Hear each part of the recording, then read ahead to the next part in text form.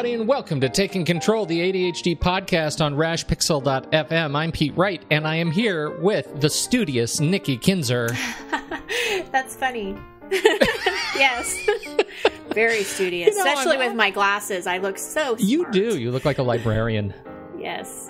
We're talking about studying smarter. 5 tips for studying smarter this week. This is on the heels of our studying tools episode last week. If you haven't heard that, go back and listen to that. Get some good ideas for hardware and tools that you can use. Then come back and listen to this one to talk about the strategies for actually studying smarter, I think, right? Right. All right. So, but before we dig into that, you need to head over to TakeControlADHD.com. You need to get to know us a little bit better. You can listen to the show right there on the website or subscribe to our mailing list right there on the homepage. Get an email with the latest episode each week. Connect with us on Twitter or Facebook at TakeControlADHD and call us. You can leave us a voicemail at 503-664-4ADD. We'd love to hear from you. It's ADHD Awareness Month. It is, and I want to talk about it, and you see that on my notes. That's why you said that. No, did you know it was? It's because I have an alert on my calendar. It says ADHD Awareness Month. No, I'm lying to you right now. I did see it in your notes. It says, don't forget to mention ADHD Awareness Month. And now I want to know what should I be aware of? Because I'm aware of it every day. You're aware of everything. I just noticed my camera was still on. Did you see me? Yes, I was watching you making notes. It was really funny to watch you say, ha ha. That's funny. And sort of laugh at my joke, because when I can see you, I can tell you're not really laughing at my jokes. I was laughing at your jokes, but you probably also saw I was doing like 2 things at once. Well, I was you trying weren't to copy and paste something, and then I was still listening to you. And... Well, at least you weren't picking your nose or something really bad. No, I know, right? That would have been bad. All right. All right. So funny. talk about ADHD Awareness so Month. You can't see me. Right. Okay. Sorry. All right. Yes. October is ADHD Awareness Month. And it's just something I wanted to mention very quickly. So for people who follow Chad and Ada and some of these ADD resources, if you have them on your Facebook, you're going to see a lot of this popping up in your feeds about ADHD Awareness Month. And it's just an opportunity like, any other month. I mean, I don't want you to just not be aware of ADHD only in October. Because my goodness, I can't tell you how much I look forward to November. I don't have to be aware of it anymore. You don't have to be aware. But it's just one of those things to help other people get more educated around it. And there's just lots of articles. And, I like a lot of different pages. And so I'm seeing stuff in my feed all the time about great tips and strategies and people's stories and things like that. So just want people to be aware of it. Certainly check out my Facebook and my Twitter and my blog this month as well, because I'll be sharing in that lots of information. And I think the key is that for you to look at it, read it, but then to share it and give it to loved ones and people that may benefit from understanding this a little bit better. So that's what it is. I love it. And don't forget to subscribe to the blog. And, I don't read your posts before you post them. And now that I subscribe to the blog, I read them in my email. And it turns out it's really great. Oh, thank you. I love getting my little Nikki emails from the blog. That's awesome. Yeah. Well, I appreciate that because, I really have put a focus on the blog in the last couple of months and hope to continue doing that going into next year. You can really tell. Yeah, I really enjoy it. So I'm glad that you picked up on that, and hopefully other people will too. And I always, like I've said before, I try to have at least one of the posts kind of theme or play off of our podcast. So, whatever we're talking about that week, you pretty much can guarantee I mean, you don't get your money back because it's free. So I do my best to at least have one post that week that has something to do with what we've already talked about or additional information. Just say it's worth vastly more than you pay for it. That's right. It is an incredible value. That's right. Yeah. All right. So studying smarter. Let's talk about studying smarter. What do you mean by that? Yeah, well, I have 5 different tips on, really, well, it's what it means, studying smarter, just being more efficient with your time and not being so frustrated at the end of a 2-hour period of time where you were supposed to be studying and maybe you didn't get as much done as you wanted to. How did you study in college? How? Yeah, like what was your, if you were to describe your study habits, how would you describe them briefly?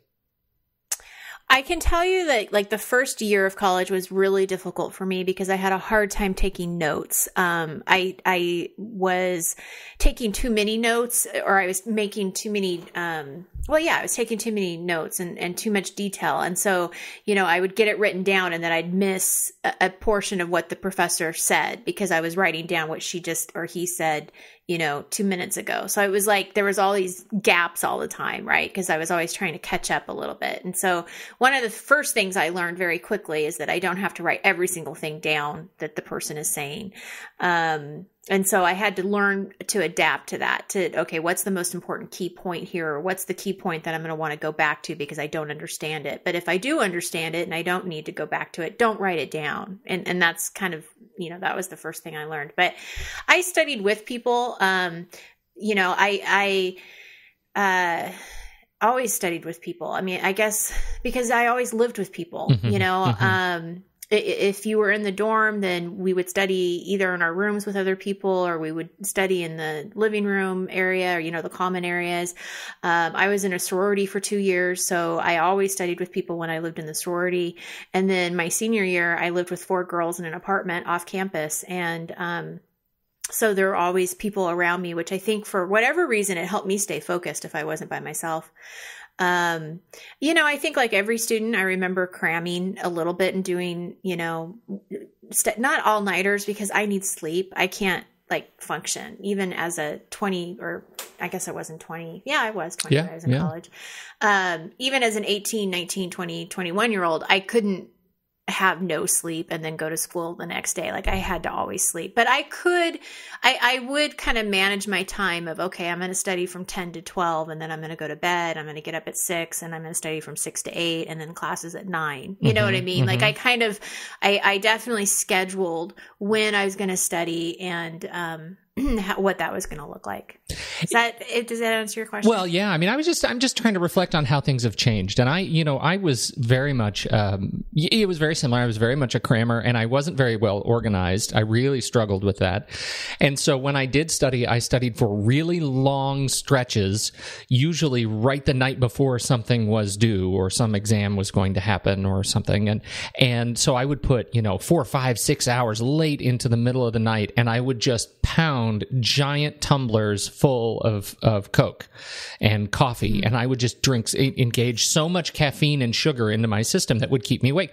But, when they talk about in psychology about state-dependent memory, that is a big deal.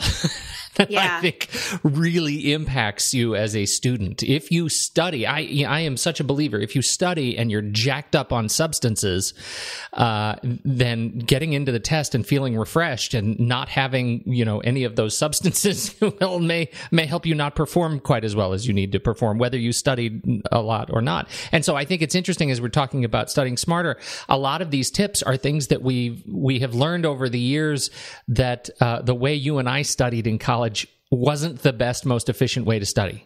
And I had no system. Nobody ever taught me how to study. Oh, right. I was just flying completely blind. I made it up, and I thought if I just stare at my notes long enough, page after page, I'll get it. And I think it's interesting when you look back and think, gosh, I never had any sense of the way my physiology affected my psychology and my ability to study and focus. So anyway. Well, and I just remember always getting to a point that, and it was always sometime in the night before a test. And so, it was probably getting into the wee hours, and I would just get to the point where, okay, you know what? If I don't know it now, I'm not going to know it. Yes. And so I would just sort of like throw in the towel, like, okay, I'm done, because I can't, I just know I'm not going to get this. Even if I keep studying right now, it's not going to help. So I'm just done. And what's interesting about that is you're probably right. You're probably right. But it's not because you're necessarily done. It's because you didn't have a good strategy leading up to that point. Right. And what's funny is I think we look at that feeling. I totally remember that feeling. I used to think of that, as the reward. Like that was the little dopamine rush, that little bit of liberation that said, okay, I'm finished. I can go relax my brain now. And really, and we'll talk about this in a moment, really, I should have been shooting for that little dopamine rush of release intermittently over the, preceding 3 or 4 days in smaller doses. Yeah. And you know what? This is strange. I know I drank soda when I was there, when I was in college, but I never drank coffee. In fact, I never drank coffee until like later in life. It was kids. Oh my goodness. It was just always on tap. Anytime, day or night, you could walk up and fill up your tumbler and because there was a soda machine always open to students. Yeah. 24 hours a day in the study area. Yeah. It's awful. It was awful. It is. It's crazy. Okay. All right. First tip. Well, actually, before I even go into the first tip, this was great timing because I had one of my clients ask a question. And so I'm going to start with that, I think, first. If that's okay. Yeah. And then we can kind of go into the tips and how the tips actually help her question too. She gets sleepy when she reads. And so, so her question was, any strategies, any thoughts? I read, I get tired, but I have no problem moving on to the next activity and then I'm fine. Well, it's it's the reading that's making her tired. That physical activity of reading is making her tired. And I understand that. Believe me, I understand that. I read one page and I go to bed. But I wonder, you're reading in bed, right? Right. So, yeah. Or even in the car or whatever. I always get tired while you're driving. You read a lot while you're driving. And I text message. And you text and this, yeah. Yeah. Yeah. It's really a surprise. It's amazing. That I'm still here. It really, you're brave. I know. I'm brave and stupid. Brave and stupid. No, that is not true, Pete Wright. But I do get physically tired when I'm reading. It's just something that happens. And so, and that's kind of what sounds to me like the same thing is happening to her. And so I wanted to just sort of, talk about the strategies that I gave to her about this sleeping thing. And then we can talk about these other strategies that, kind of cross over. Oh, good. Yeah. All right. So basically the first suggestion that I had for her was to only read for 10 or 15 minutes at a time. So instead of actually reading, and I know it's easy to do this because I did this and I'm sure you did too. I'm going to spend 2 hours reading this chapter, or I'm going to spend 2 hours reading for this class. Disaster. And it just doesn't set you up for success. So yes, it is going to take you longer doing it the way that I'm going to suggest. There's no doubt about it. It will take you longer. But the goal is that we hope that it will keep you not so frustrated and actually help you retain the information more. So I would say for 10 minutes, read as much as you can for 10 minutes and then stop and then take a break. Anybody can read for 10 minutes without falling asleep. Especially if you go into the intention of knowing you're only going to be reading for 10 minutes. You go into the intention thinking you're going to read for 60 and it changes the dynamics of the whole thing. Mm-hmm. Yeah, because then you're thinking, well, I better get comfortable, and as soon as you start getting comfortable, then you start relaxing into sleep. I would. Can I add something to that, or do you want to finish your thought? I have an addition. Yeah, I think there is something really important that ties to this physiology piece.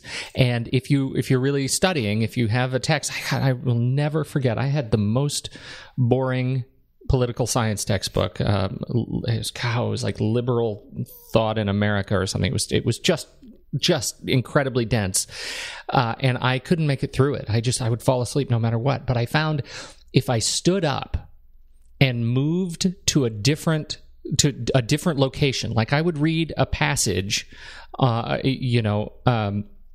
on a particular political thinker for 10 minutes, standing in the corner of a very strange room, of a room where you would not normally stand and read, but you're standing in the corner and read for 10 minutes. And then the next time you then take a break. And then the next time you read, go to a different location. And what you're doing, your brain is associating. Yeah, it's associating the content you're reading with the location that you're standing. And so when it comes time to recall, you then can walk through the physical location where you were reading and find that triggers what you were reading. That's a great idea. It really is. It's a wonderful thing. And when I was in college, when I was a senior, I finally started getting good at this. I would do things like I would stand on a table and read for 5 minutes.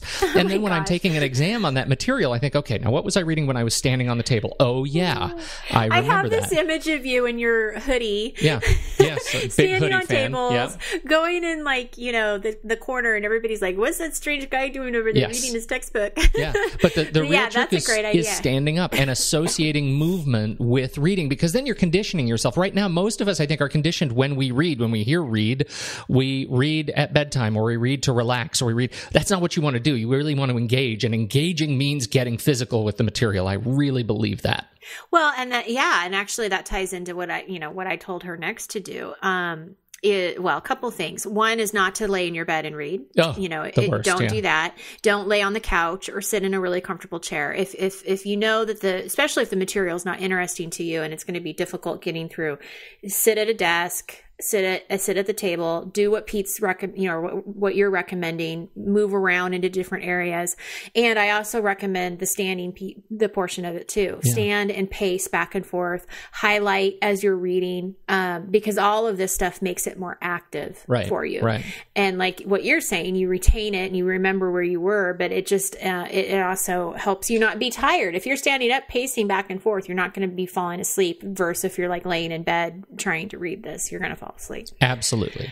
And drink water. Yes. I think hydration is really important. Not soda, not coffee. Don't do what Pete Wright does. Don't. Let my life serve as a warning to others. Drink water, please. Yes. Yeah.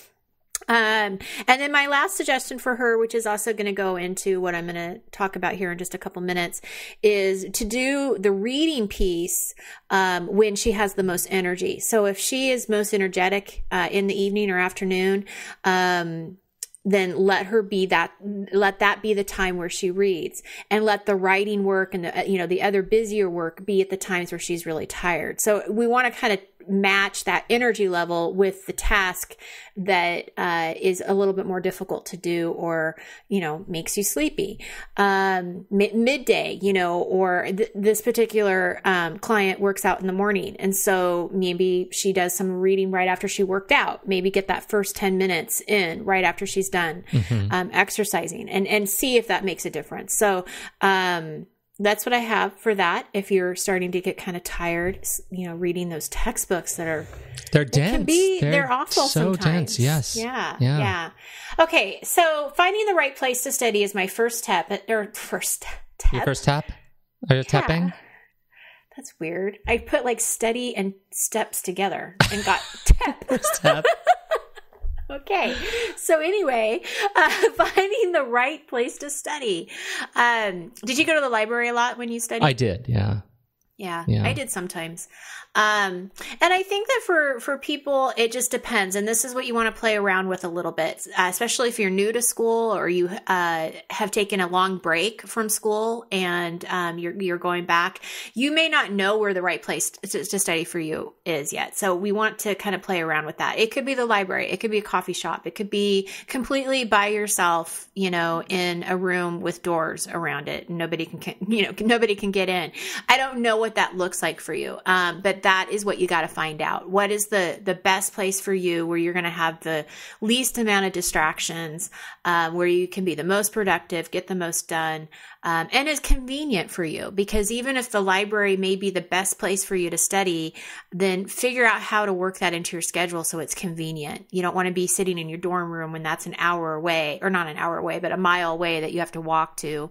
And, it's 9:00 at night. You're not going to do that. So maybe if you went to the library earlier in the day, in between classes, you would have gotten more done. You know what I mean? Sure, you just want to think things through a little bit more. Well, and I think we have so many great tools to understand ourselves and our schedules, and track to track how busy we are and keep track of the openings in our own schedules than we did, when you and I were first doing this. And so I'm seeing more of my students that are generally just more organized in terms of their time. And it may be because their systems are stretched, because they are, maybe they're working more, they are, juggling families, they're doing things because they're, I'm seeing more and more non-traditional students coming through the classroom. And I think they're just wiser about that. But I think that's really one of the most important things, is understand yourself and your own time, and watch for those windows when you can, when you can match studying what content works best for these little windows of time that will crop up. I think that's a really important skill and muscle. Yeah. Well, and then the second tip is what we've already talked about, and that is doing that hard stuff when you're feeling more energized. So again, it ties into that time management, looking at those gaps in your schedule where, okay, this would be a really good time for me to tackle this book for 10 or 15 minutes. So scheduling study time at your peak. When do you feel your best? When do you feel most energized? And if you can, if you're not in class or working, study schedule your study sessions during those times. And, it's also easier to push through those subjects that are boring but we have to take to make sure that we do it during the times that we feel the best. So absolutely. Taking breaks is my third tip. I keep wanting to say tape or tip. I don't tip. It's a tip. It's a tip. It's a suggestion. I know. Crazy. I'm tongue tied. Taking breaks, Pete, is important, right? This is the biggest one, the biggest lesson. Like this right here is why I would be such a fantastic student today. Right. If I could only do it again. I know. I totally feel you, because I would say that out of all of these tips, this is probably the one that I really did poorly at. Yeah. Yes. Because I would schedule that time like, okay, I'm 6 to 10. I just remember always thinking in hours, 6 to 10, I'm going to study for this class. And then from 10 to 12, I'm going to study from this class, and whatever it was always this, these big, huge chunks of time. And, I don't remember taking breaks. Maybe I did, but I really don't remember taking many breaks. I'm with you. It certainly was not a seminal part of my study experience. No. And that is why, I think for this particular subject, studying smarter, we want to take those breaks. We want to study for 30 minutes. We want to then take a 10-minute break. This is going to help you stay focused. It's going to help you with your energy.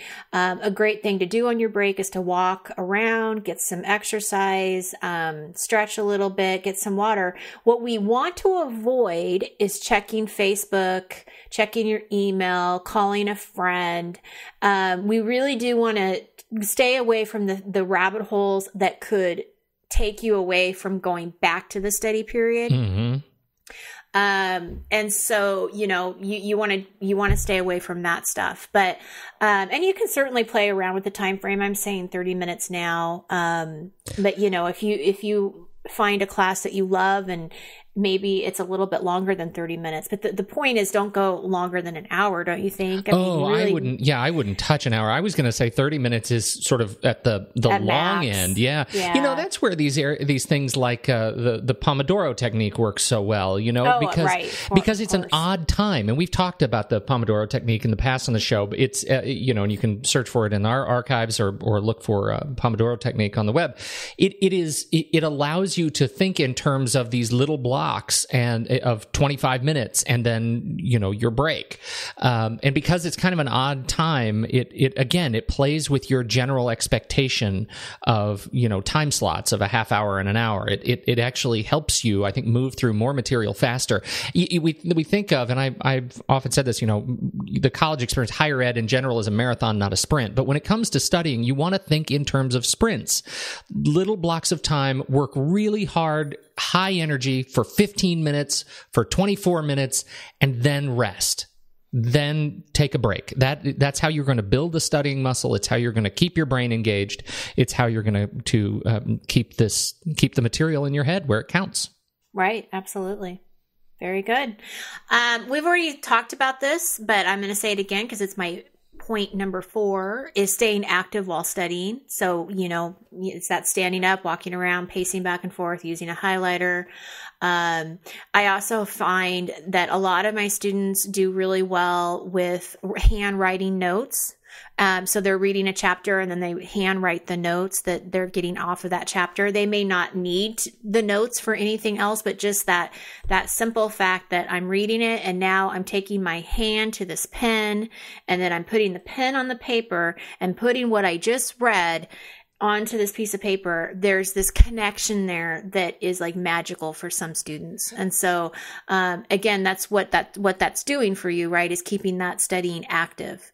Yeah. You know, I will embrace and extend that. And I know I've mentioned this on the show before too. I have, over the last, I guess, year and a half, 2 years, maybe, been really enamored by Mike Rowe's, sketch notes. And he has done so much to teach people how to be really, really active note takers and to draw their notes, to draw the images, to change the way you look at words and turn them into little pictures and icons and symbols that'll help you remember them. And so heading up to, I'll put a link for Sketchnotes. He has a book, the Sketchnote Workbook and the Sketchnote Handbook, that teach you how to draw simple shapes that will help you really engage these different areas of your brain as you take notes. It's enormously helpful for me, and I just love it. So, yeah, that's great. Yeah. And that will be in the show notes. Yeah, I'll put that in the show notes. Okay. Now, my last tip, I did really great at. And I mentioned this at the beginning of the show. I always had study partners, and I recommend this for folks with ADHD is have a partner. And we've talked about body doubling before in the past with organizing, and it's the same thing as, or it's the same kind of concept with studying. Is that just having somebody in the room with you who's also studying or who's in your class with you who can, again, actively study with you. You guys are talking about the information. You're going over questions, and they may know something you don't, you know something they don't. All of that stuff is so good, and so having somebody to kind of go and study with and practice these things with are really, it's going to help you, especially if you're a verbal processor. Being able to talk this information out to somebody is really helpful. Absolutely agree with that. And yeah, I did that. Don't find people that are going to distract you. Well, that was my mistake. And study with friends. Exactly. I mean, you certainly want to be serious about it. And depending on how close you are with the person, which I'm assuming if you're studying with them, you're friends, don't be ashamed or feel bad by telling them, hey, I got to make sure my ADHD doesn't get in the way today because I got to really focus on this. So help me do that if you can. Mm-hmm. If you notice I'm wandering or I'm not paying attention, ask me, what are you doing? Are you focusing? Do you need something? And have them be a partner with you. And I think that you might find that to be really beneficial. Absolutely agree. Okay. So the very last thing I want to just say is that, school has started. We are definitely into fall. It's cold. It's getting colder. And I know that a couple shows back, I was talking about how it's really helpful if you're going to hire a coach for you to talk to me before you start school. But it's never too late to hire a coach, and never, ever, ever too late. So even if you start getting into the term and you're thinking, okay, man, it would be really nice to have a partner here with me, a coach with me to help me with this stuff. Check out my website, check out the services for college students, because I take college students throughout the whole year, not just in August or September. So. That is a great suggestion. Subscribe to the podcast and the blog if you're listening to this on the website. Make sure you start getting a taste of these resources that Nikki puts out every week, and get an idea for the kinds of stuff you can learn. It is so valuable to have the one-on-one relationship. Absolutely. Huge. And next week in the blog, I felt like that was an advertisement. And next week, I'm going to have tips on how to prepare for the big tests, exams, whether that's a final, midterm, whatever. But some different tips on how to prepare for those will be in the blog this week. Excellent.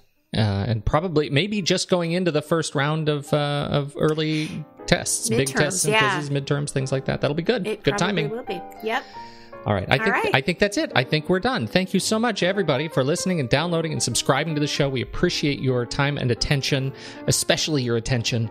If you haven't done so, we deeply appreciate those of you who head over to iTunes and click on the show, look for the show there, and click on reviews and leave us a 5-star review. It really is the best way to ensure that other people will be able to find the show when they are seeking out ADHD support. So please help others, help us. We appreciate it very, very deeply. Thanks so much, everybody. On behalf of Nikki Kinzer, I'm Pete Wright, and we'll catch you next week on Taking Control, the ADHD podcast.